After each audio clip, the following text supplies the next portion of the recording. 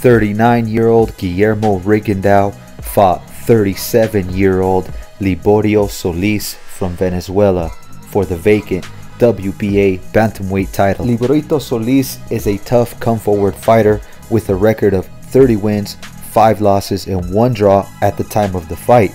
Also, he was coming off of 5 straight wins, but against people you've never ever heard of, such as one guy who had a record of 2 wins and 23 losses. Solis has lost every time he has stepped up in competition. He's a pressure fighter, but he doesn't really do any of the things that make pressure fighters effective. He only throws 1 or 2 punches every time he comes in. He doesn't really go to the body, and he can't cut off the ring. You would expect that a guy like this would be perfect for Guillermo Rigondeaux' style, which is a slick southpaw counterpuncher. But Rigondeaux really knows how to disappoint. I don't mean to be too hard on Rigo, but he was actually being booed during most of the fight. He knows how to suck the air out of an arena. This is not the first time he's been booed. He did get the decision victory, but he looked flat and old. Now, back in the day, Rigo used to be promoted by Top Rank, and Bob Arum used to get a lot of criticism for not promoting Rigo well enough. People would say things like, Rigondeaux is pound for pound. Why does no one know him? Arum is fucking up.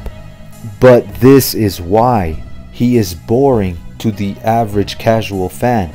Don't get me wrong, I enjoy watching Rigondeaux work.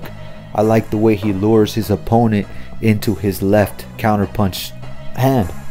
But he never initiates his own offense. He's always looking for the counterpunch, and that gets old after a while. Remember, boxing is also an entertainment business, and if you have the fans booing you at every one of your fights, then I don't know what to tell you. Getting decision victories over mediocre opponents is just not enough.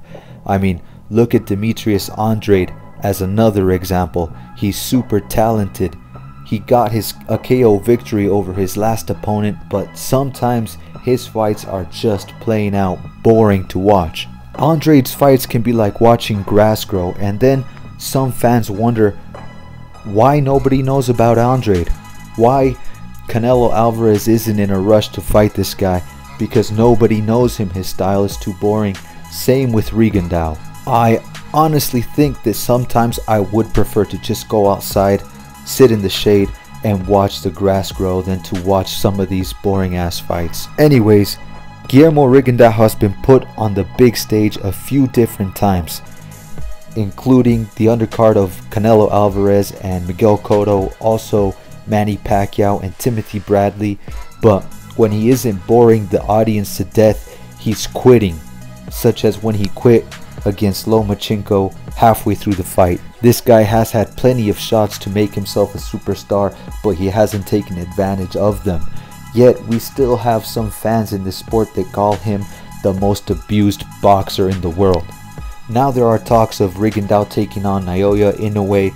In my opinion, I think Inoue stops Rigondeaux easily with the body shots, with the power, with the speed, and the youth advantage. I think he's too much for Rigondeaux at this point.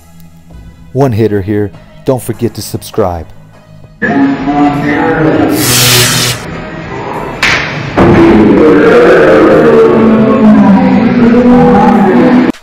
Now let's switch over to the UK.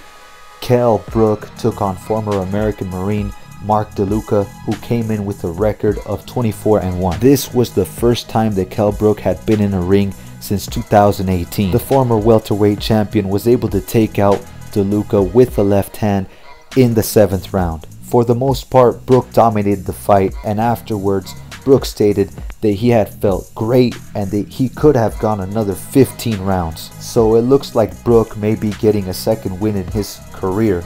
Now there are talks of Kell Brook maybe facing Liam Smith, who is ranked number 2 in the WBO rankings. If he were to beat Liam Smith, it would line him up for a title shot against WBO champ Patrick Teixeira. In my opinion, the 154-pound weight division is completely open right now, and I could see Brook winning one of the belts and maybe even unifying with one of the other champs. I would love to see Brook against someone like Jermell Charlo or Jason Rosario. Now, whether he wins against those guys is another story, but thanks to Kell Brook, now it seems like this division is even more volatile and more exciting. Congratulations, Kell Brook. Subscribe, subscribe, subscribe, subscribe.